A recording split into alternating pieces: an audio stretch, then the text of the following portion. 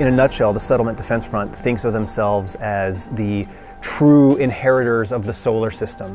They feel like their way of life is stronger, more pure. They feel like living off-world in areas where there isn't breathable air makes them more worthy of running the solar system. And I think they see people of Earth as being weak, fat cats, kind of living off of the resources of these otherworld colonies.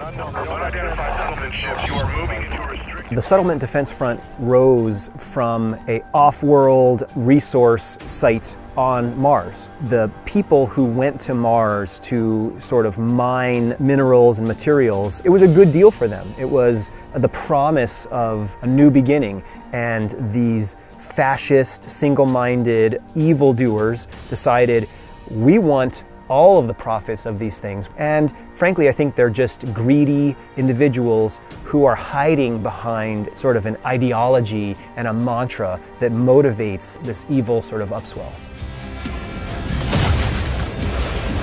We have no precedent for this. We have no playbook for this. And apparently we have little time. Now, there are a couple characters that are the face of this pressure. One of them, his name is Admiral Koch.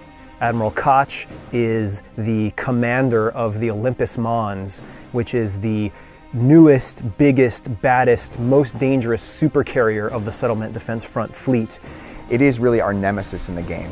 This is the biggest ship that's ever been built. I mean, it is quite a bit larger than even the Retribution.